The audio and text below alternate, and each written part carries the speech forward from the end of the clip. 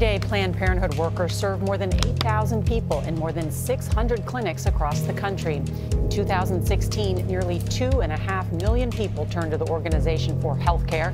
This came amid increased scrutiny of its leadership in the political arena. We saw women, people of color, rise up to speak in favor of reproductive rights and access to health care. But on the other hand, less than 24 hours after the elections, the Trump administration came out with new rules that would allow employers to deny women birth control coverage. I can't believe it's 2018 and we're still debating birth control. I am asking Congress to pass legislation to prohibit the late-term abortion of children who can feel pain in the mother's womb.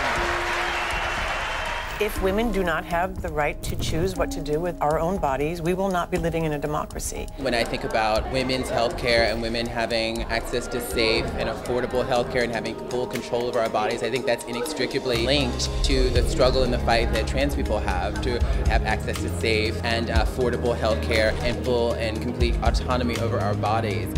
We are in this fight together whether we want to be or not. When we first came to this country, my mother didn't have health care anywhere else. And Planned Parenthood was there for her, just as it's there for women across the country to provide cancer screenings, to provide birth control. We do more to prevent unintended pregnancies every year than any other organization. We wear white to unite against any attempts by the Trump administration to roll back the incredible progress women have made in the last century. The president isn't used to people refusing to back down to him. He is not Wolf, and those who know him say the president is especially thrown off if a powerful woman challenges him. And until now, Mr. Trump has really never dealt at length with a woman as powerful and politically savvy as Nancy Pelosi. So today, I have one last thing to ask you. Don't stop. Don't stop fighting. Don't stop speaking out. Don't stop standing with Planned Parenthood, with women, with people of color, with LGBTQ people, with immigrants, with young people, with patients, with doctors, with those who are shut out of power and silenced and ignored by our leaders.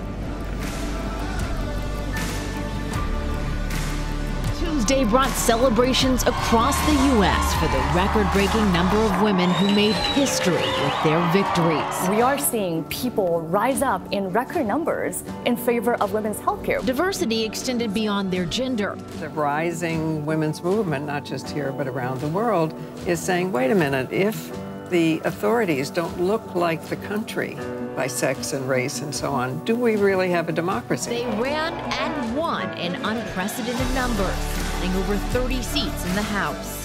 What we believe at Planned Parenthood is that a patient who comes into our doors should get the same treatment, should have the same opportunities, no matter what they need.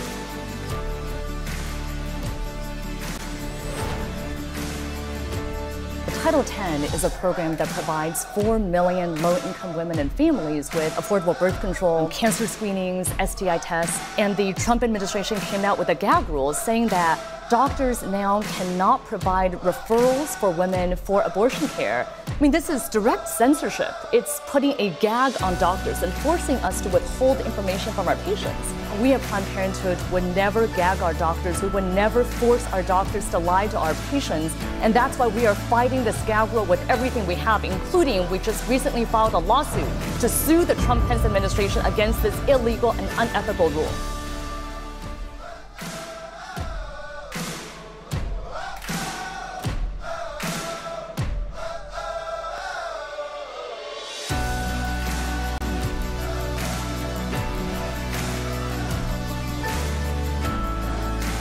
You are a doctor who is a woman who is running Planned Parenthood, who finished college and is an immigrant. You are literally Trump's nightmare.